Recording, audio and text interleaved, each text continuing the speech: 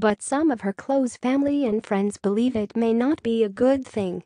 She doesn't want to give up, and Tristan has made it clear he wants a future with her and 6-month-old True. People have accused her of being in denial about their future, but Khloe insists she's not in denial, she's just choosing to move past the negativity and find happiness.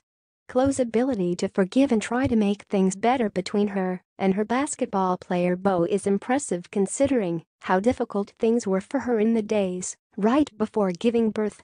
The cheating scandal and Khloe's labor were spotlighted in the latest episode of Keeping Up with the Kardashians, and the new mom took to her social media account before it aired to reveal that it was tough for her to watch the intense scenes. Relive these moments all over again is incredibly difficult emotionally, but I also hope that with every trail, sick, tribulation and curveball life throws at us, that we all get to learn from our journeys. Although Khloe has been working hard on the relationship, she admitted that her initial reaction to Tristan's alleged cheating was a lot more intense than was seen on camera.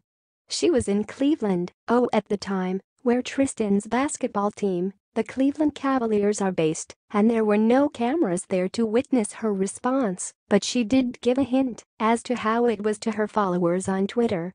Khloe Kardashian, 34, has been continuing to try and make her relationship with baby daddy Tristan Thompson, 27, work after his shocking cheating scandal went public back in April.